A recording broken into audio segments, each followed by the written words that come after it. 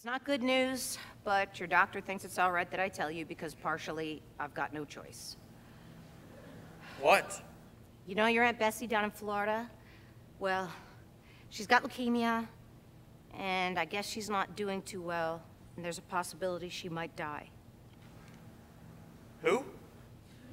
Your Aunt Bessie. I didn't know I had an Aunt Bessie. Sure you did. She's my sister. She lives down in Florida. This is the first I've heard of her. She's been to the house. When? Right after your dad and I got married. I wasn't born yet. Okay.